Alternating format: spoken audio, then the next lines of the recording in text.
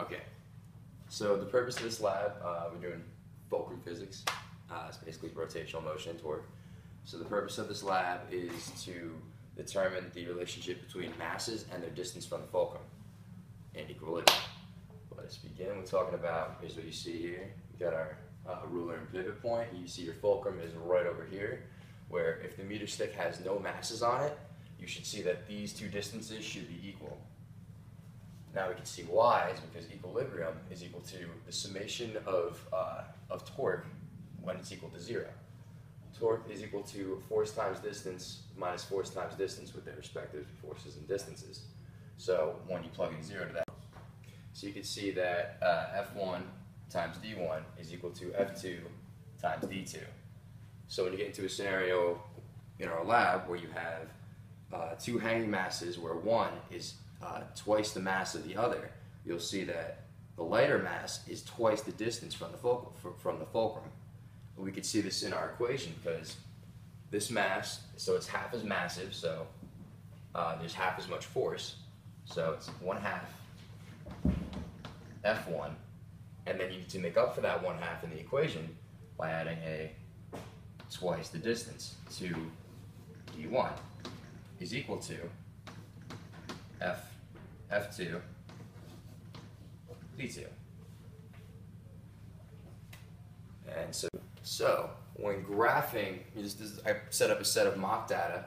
When doing this experiment, you can see it goes by trial, so your small mass always happens to be about double the distance away from the fulcrum. You see 100 in trial 1, 17.9 centimeters to 10 centimeters. Trial 2, 27 centimeters to 15. Kind of see how the relationship exists. So then you get to the graphs, and you can understand from analyzing the graphs, you'll see the distance from the fulcrum of the large mass is always half the distance of the small mass, where you'll see the slope of your linear graph, which it is a linear relationship, will be 1/2. If and only if the mass of the larger mass is twice the mass of the small mass. A lot of mass. So you'll see inversely, the distance from the fulcrum of the small mass is twice the distance from the fulcrum of the large mass, and you'll see that the slope of that graph will be 2. So let's talk about what if you have an unknown mass. Like, you don't freak out and hide under the covers. What you do, you have our unknown mass. Oh wait, this is the same mass. This is the 100. Oh, it's not? No, it's not. My bad. So when you have an unknown mass, you can use it using the torque. You can find this unknown mass using the torque equation. How you would do it, you would need to know all the information for one side of the pendulum. So now right now we know we have a 100 gram mass. We are setting it at, we see it is 15 centimeters away from the fulcrum. Then we take our unknown mass and we place it further out and out until we start to achieve equilibrium.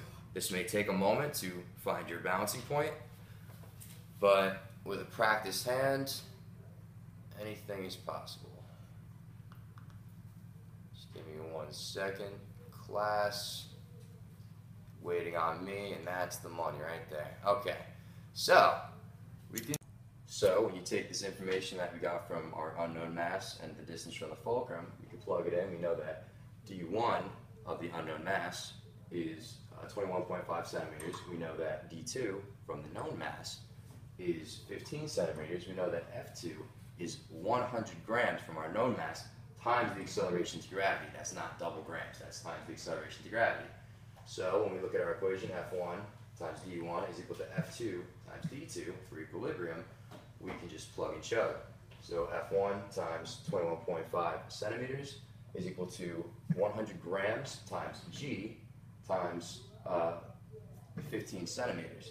So you'll see that you have a force and you have a force, so the G's will cancel, and you'll just be left with M1.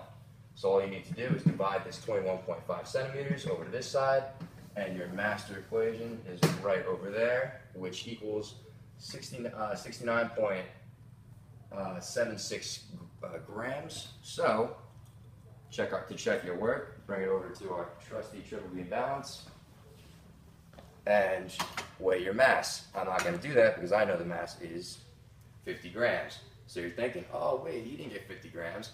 There's some inherent error in this. I mean, you're balancing. There's some error due to friction and stuff. Just erase the last part. But yeah, so we're good.